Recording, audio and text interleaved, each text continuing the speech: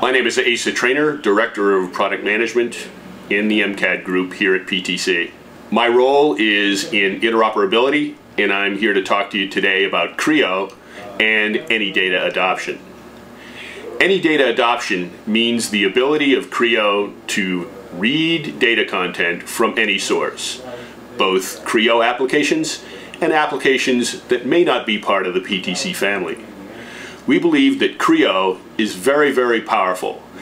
Creo provides the ability to read very large data sets in a very lightweight form and then navigate down through that lightweight data and on demand turn that data into usable geometry for design purposes. The value proposition around that data is that you can use editing tools in the direct modeling app or the parametric modeling app to repurpose design data from foreign sources, to manipulate that data, to do what-if studies, and really make that foreign data part of your design.